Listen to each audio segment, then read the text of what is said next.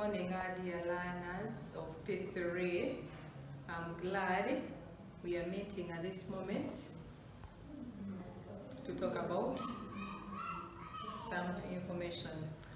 So before we start our lesson, make sure you've washed your hands properly or you've sanitized them. Make sure where you're seated is clean, maintain the social distance, and remember to stay safe always. Now our lesson today, we are going to look at rain formation. Today we are looking at rain formation. Our lesson today is rain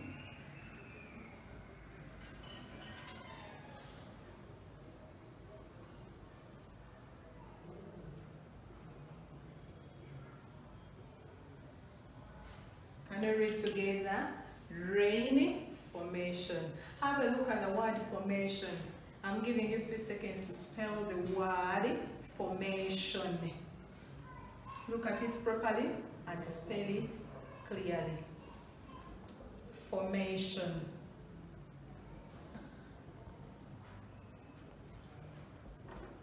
Okay, now we start. As you see, rain formation. What is rain formation? This is the way rain is formed. Rain formation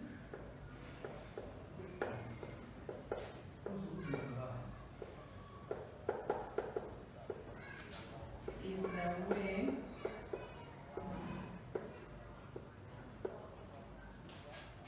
rain is formed. What is rain formation, learners?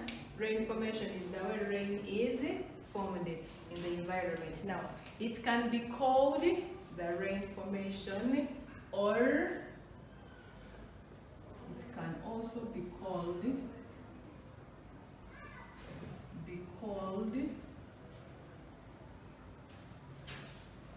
rain cycle, called a rain cycle, or a water cycle.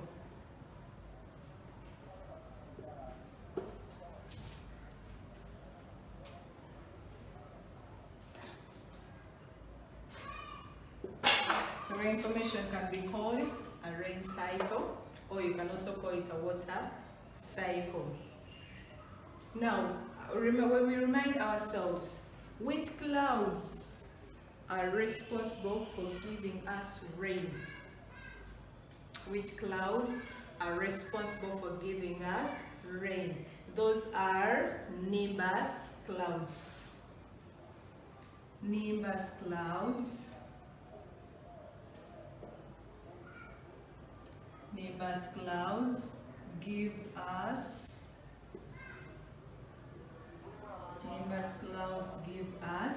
rain. So make sure you remember the clouds that give us rain. Those are the nimbus clouds.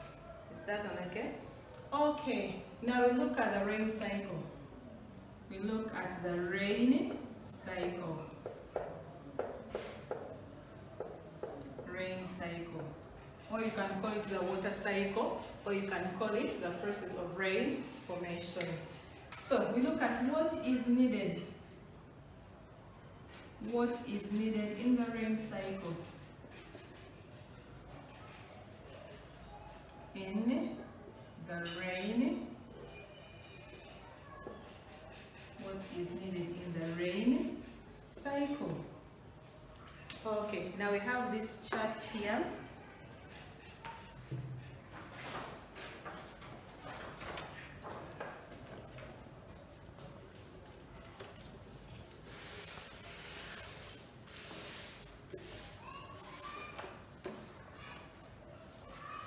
What is needed in the rain cycle? Have a look at this one. This one is the sun, meaning that we need the sun. Then we have this picture here. Those are the plants. Then we have this one having represented with a blue marker. That might be a water body. Then up here we have something that is being formed. So what is needed? Number one, we need the water body. Number two, we need the sun. And number three, we need the plants. In the rain cycle, the water body is needed, the sun is needed, and the plants are needed. So we look at the process of rain formation. Process of rain formation. So look at the sun.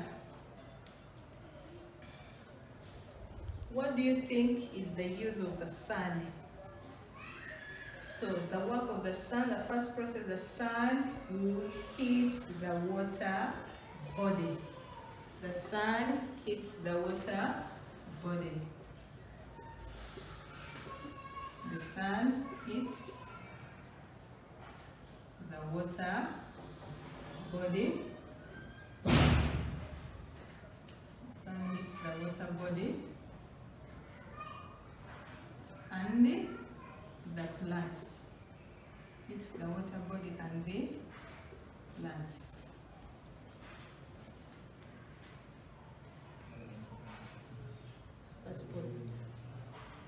Of rain formation.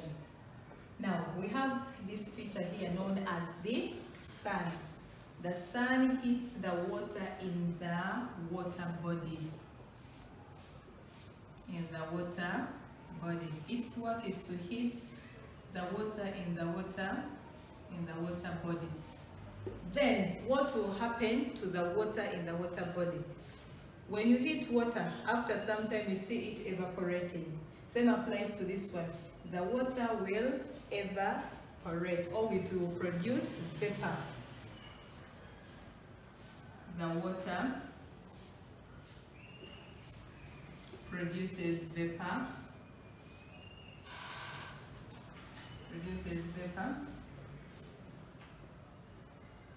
What we call evaporation.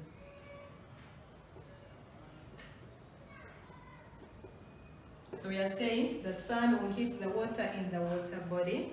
Then after some time, this water will produce vapor, or it will evaporate. That process is known as evaporation. Then you ever seen this water vapor will rise to the atmosphere and reach what we call the condensation level. The vapor will rise to the atmosphere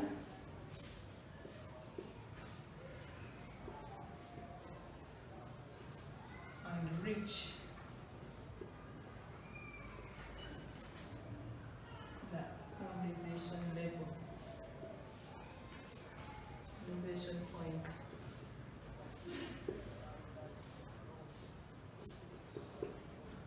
So when the vapor is rising, it reaches a certain point known as the condensation point, or that point which is cool, or which is having cold temperatures. So at that point is what we call the condensation point. After that part,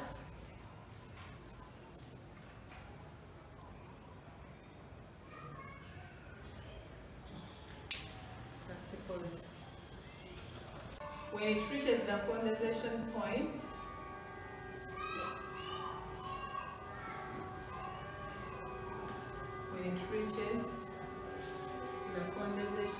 it forms what we call clouds. Condensation point, it forms clouds. So look at our diagram here. The sun hits the water in the water body. Then this water, the moment you heat water, it forms vapor. So it will evaporate. Then that vapor will rise and reach what we call the condensation point. That point of cooling. So when it reaches the condensation point, clouds are formed. Remember, the clouds responsible for giving us rain, those are nimbus clouds. So clouds are formed. Now when clouds become heavy,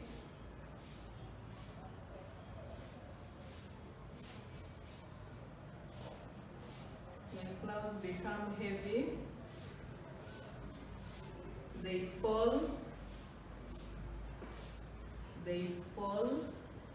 as rain.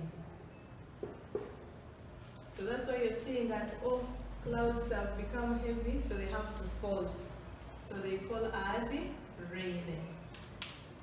So when they fall back to the ground, some water will go back to the water body. The rain, some of the rainwater will go back to the water body, and the other will drain in the soil here where we have the plants. So as it is raining, some goes back to the water bodies. It can be the lakes, rivers, the streams, or any other water body, and the other part or the other rainwater will drain in the soil. So that is the part of the sun hitting the water in the water vapor. Now we have another part.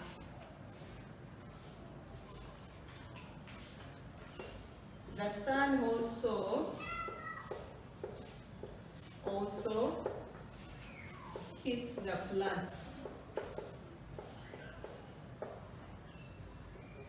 The sun also hits the plants and they transpirate.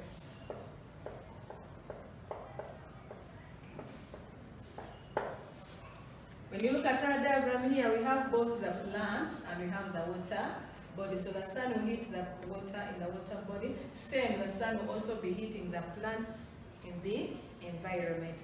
But when the plants are heated, they go under a process known as transpiration, whereby plants, they will lose water in form of vapor. So that water that will be lost in form of vapor will go back, reach the condensation point, form clouds, and when the clouds become heavy, they fall as rain. So we have two features there. We have the plants, at the same time we have the water bodies. But the process remains the same. Just because in the plants it is transpiration, then here it is just the water evaporating. Now we go back. The features. Remember to label the features. What features are needed in the rain cycle? We have feature number 1. You can easily tell what it is. We have feature number 2. What are those features? Plants. We have feature number 3. That is the water body. So we have the sun, plants, and the water body. Now we go to the processes. Processes in the rain cycle. Processes in the rain cycle. We have looked at the features. We have said the sun, plants, water body. Now we have what we call which processes take place in the rain cycle. So remember I said water produces vapor. So the first process, we have these arrows here. Let us label with number 1. Number 1. Then we have a process at O. So we are looking at the processes in the rain cycle. So remember we say the sun hits the water in the water vapor. So the first process, we say the water evaporates or the water forms vapor. So we have process number 1, evaporation. Look at the word, it is quite long, but look at the word. Get some few seconds to spell it properly. Evaporation. Repeat after me. evaporation. Spell it properly. That is the first process. The water evaporates. When you boil water, it evaporates. Same applies to this one. It will evaporate. So it is evaporation. Now we go to this part here. As the clouds have been formed, so they are trying to cool, what we call the condensation point. So the next process is condensation.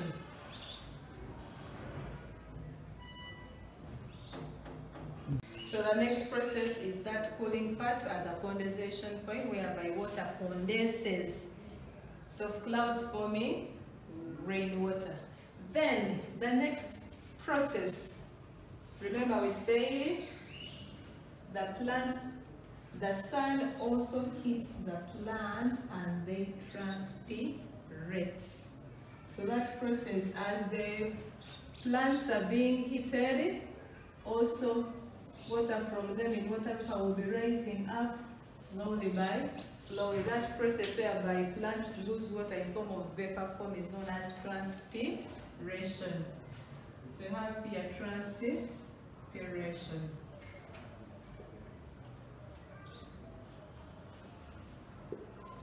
So let us call this one, we call it P, that part. So here we have our P as transpiration. Now, in the details, our next lesson, we shall look at what transpiration is, and we shall look at in details how plants transpirate and what is needed in that process of transpiration. But what we have to know, in the rain cycle, we have three processes. One, evaporation. Number two, condensation. And number three, transpiration. Is that okay, our dear learners? Don't forget the features. We have the sun, plants, and the water bodies. Is that all okay? Okay. So I'm going to leave an activity behind about the rain cycle, or how rain is formed, and I expect you to do it correctly. So we have activity.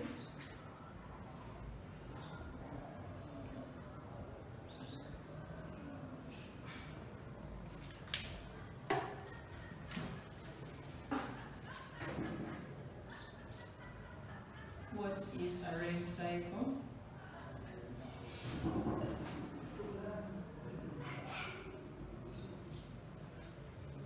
What is a rain cycle? Number two.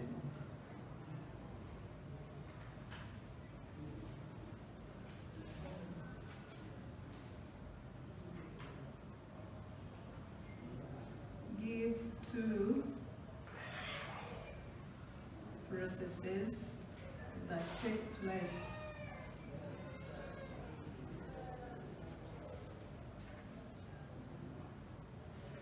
in the rain cycle.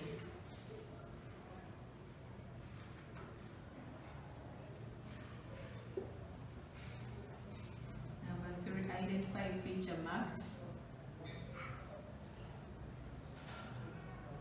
Feature marked. M. And lastly, which clouds give us rain?